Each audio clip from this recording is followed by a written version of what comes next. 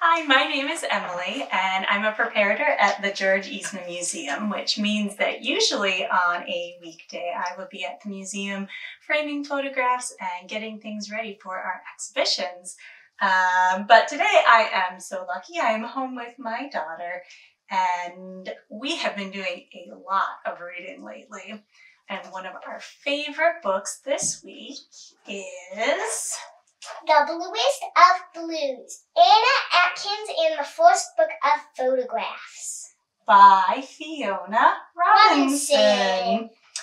And this is just a really fun and beautiful book, and it is about the first woman photographer whose name was Anna Atkins, and she published the first photographically illustrated book.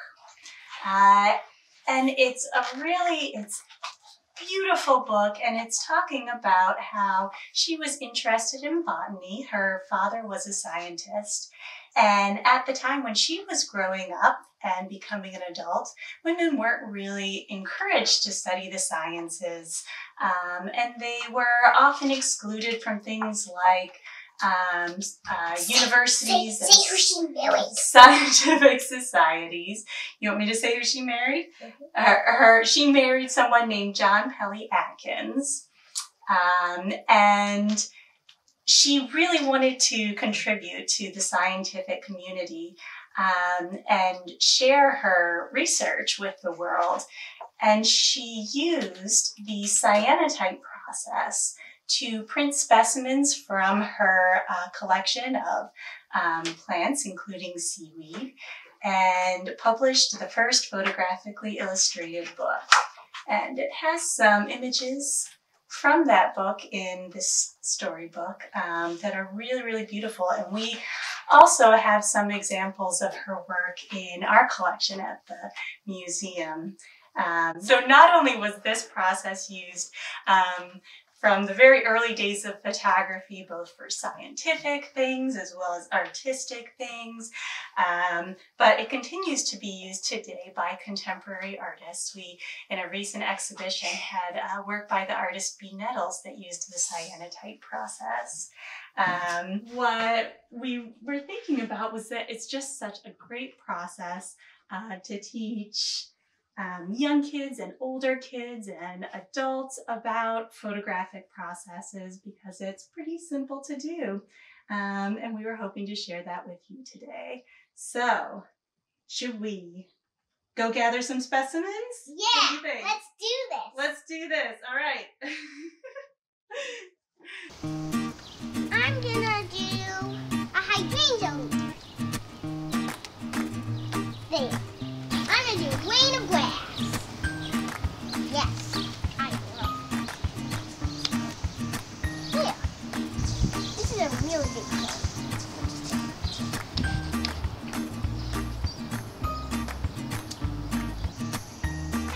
I'll cut it.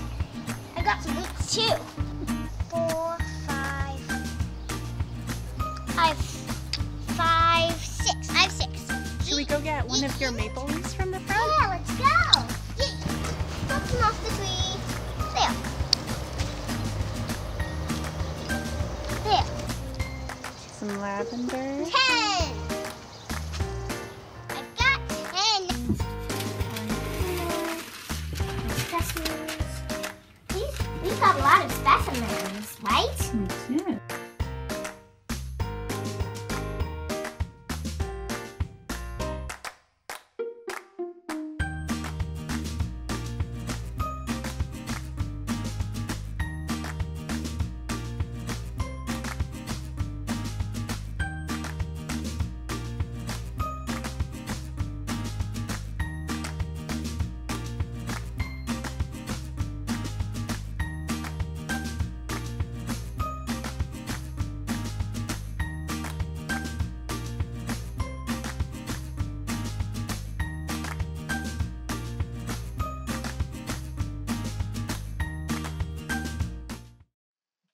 Gathering specimens was fun, huh?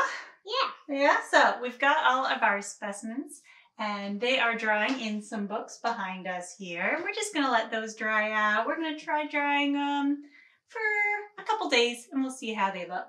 In the meantime, we're going to get some of our chemistry ready to go. Now, we're going to be mixing our chemistry from the dry ingredients. This is potassium ferricyanide, and this is ferric ammonium citrate. That is a fun thing to do if you have older kids or if you're a grown-up, but if you're looking for something that's a little more approachable to do with young kids, you're in luck.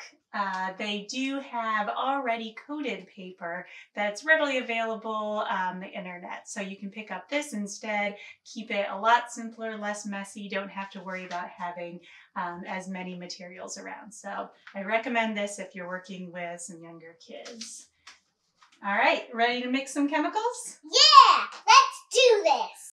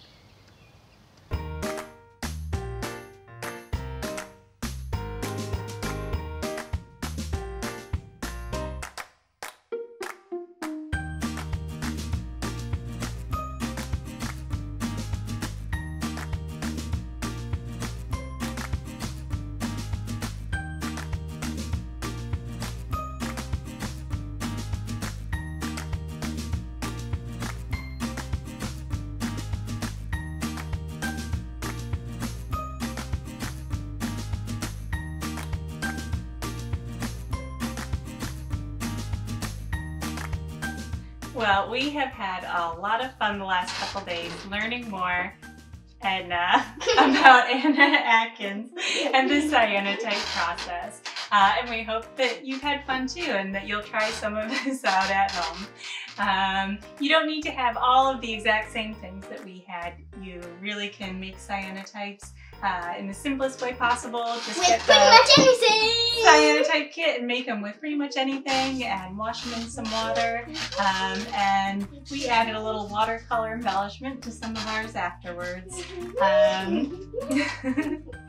Anyway, we hope you'll give this a try and that you will have as much fun as we did. You want to say bye? Bye, baby! Bye!